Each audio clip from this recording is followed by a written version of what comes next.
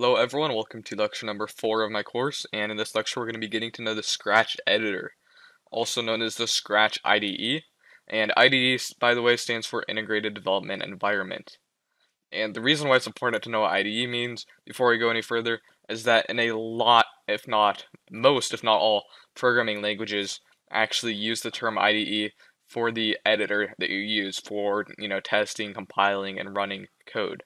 Now, we'll get more to what I mean by that later, as in testing running code, but as far as this lecture goes, we're just going to go over the interface of the editor or IDE, but I'm just going to call it the editor for the remainder of this course because Scratch does not refer to it as an IDE, although it is a good term to know, so if you're taking notes, I'd write that down because you're going to need to know that term if you choose to continue your programming career.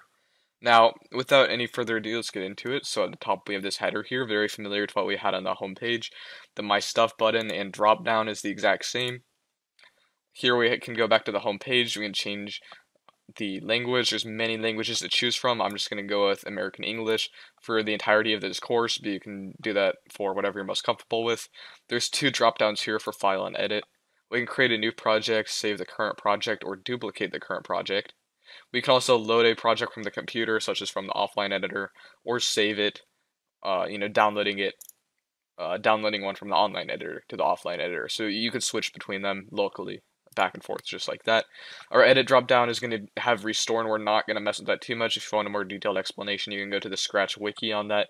In turbo mode, we are going to work with quite a bit, but that'll be much later in this course, but please do not turn this on, or else you'll get different results than me whenever we're testing programs and code. Here's the tutorials tab. This is great for certain explanations and, for very specific concepts or very specific things within the editor, but I would not recommend using those alongside the course, maybe outside of the course, just so things don't overlap. You'll learn something ahead of time in the course, you'll learn something ahead of time in the tutorials, or something just won't make sense since you're learning in two ways at the same time. So I would just ignore this for now, even though it's a great resource if you choose to come back there in the future. But I would still recommend going to the Scratch wiki as the #1 source for getting stuck and what happens if you get stuck. Now, here's the name of the project, Untitled 2. There's already a project named Untitled, so it just uses a naming mechanic to go hyphen and then next number, so 2. And the project page, we aren't going to be messing with that just yet, but we are going to be doing that soon. Yep. Now, so if we go to our left side of the screen here, there's 3 tabs. And I'll break down each of these tabs for you. So all these blocks you're going to learn how to do in the next section. You're going to learn what all of these are. And it looks like there's a lot, but they're really actually not that difficult, and a lot of them are fairly similar. I think I'll really enjoy that section of the course whenever we start programming using all of these. The second tab is for art, and the third tab is for music and sound effects. So you've got code, art, and sounds, and that's all it is. So here, this big blank space in the middle is our editor where we can actually drag and drop these blocks together. So I can drag and drop, and so on.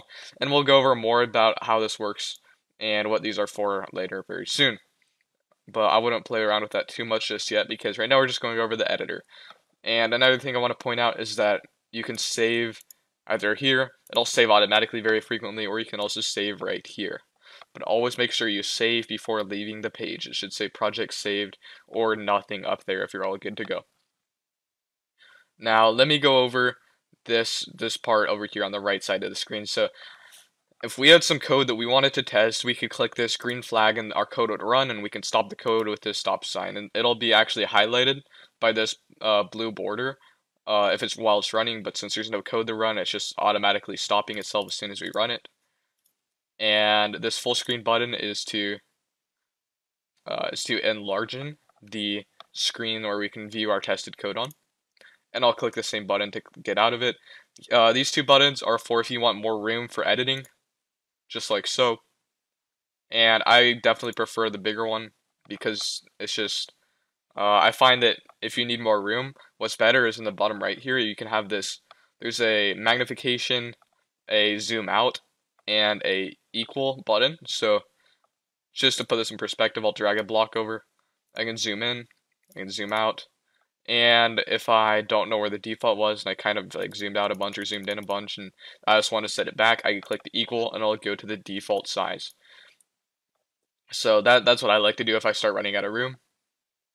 And we won't get into sprites and costumes or stages and backdrops in this lecture. We will definitely start to get into that in the following lecture, so lecture number 5.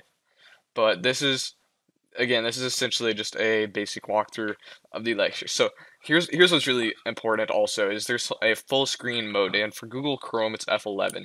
And I'm actually going to be in full screen for the remainder of this course. However, the full screen button depends on your browser, if that feature is even available. And it's entirely up to you whether you want to do it. But just to make the screen a little bit simpler, I'm going to be using full screen. And the last thing I want to talk about in this video is the backpack. And so what the backpack does, I'll just, I can click on this backpack button to pull it out, and I can put it back by clicking the button again. And I usually keep it out of the way by just having it at the bottom of the screen. But basically what this does is this can transfer project assets back and forth between projects. So this is the same backpack no matter where I am. And that's all you need to know right now. We'll get back to that later in case you're wondering what a project asset is. All that is like a piece of code, maybe a sound effect, or a piece of art from a project, and you can basically transfer them between projects using this backpack. Again, we'll get more into this later, and we'll see how this is very useful later in this course. So without that said, I look forward to seeing you in Lecture 5, and I can't wait to join you there.